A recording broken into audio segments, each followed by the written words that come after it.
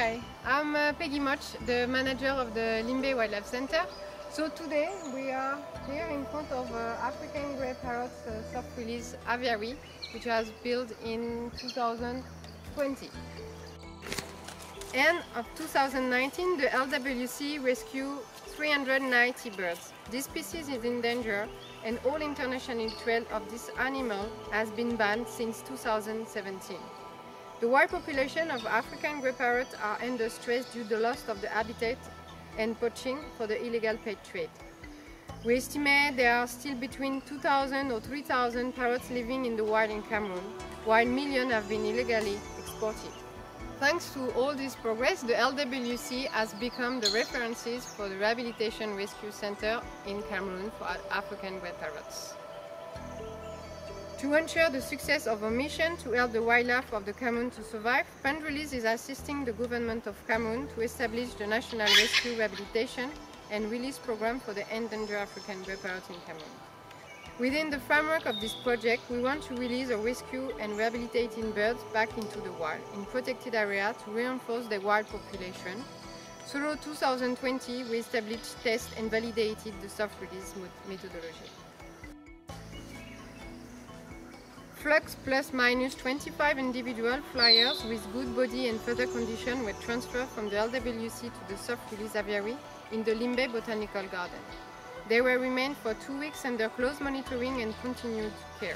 The hatches of the aviary is open, allowing them to fly into freedom when they are ready. Of course, each individual has their own pace.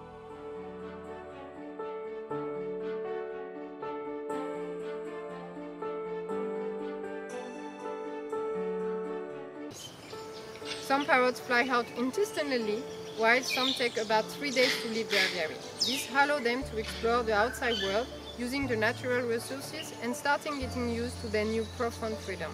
However, they will still have access to go back to the aviary for food, security or shelter for as long as they need, making this as a smooth transition from captive to wild, such as the soft release methodology.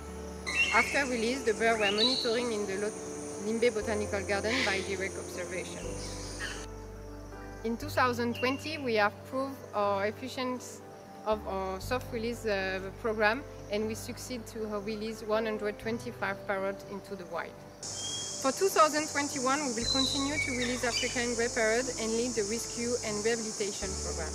Many more exciting projects are planned, depending on second funding to better help to conserve the species. We want to equip some of them with GPS tags to monitor them after release, assess their survival and space use.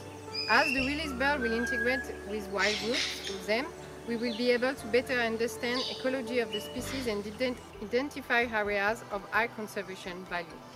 This information will be critical to improve species conservation action plan and set priorities. Our ultimate goal is to assist the state of the Cameroon to improve the protection of African grey parrots in the Republic of Cameroon. Despite the huge impact of COVID-19 in our functionality, we are still continue our conservation efforts. We continue this program to help release these victims of illegal pet trade, but also help those in the wild stay wild, safe and free.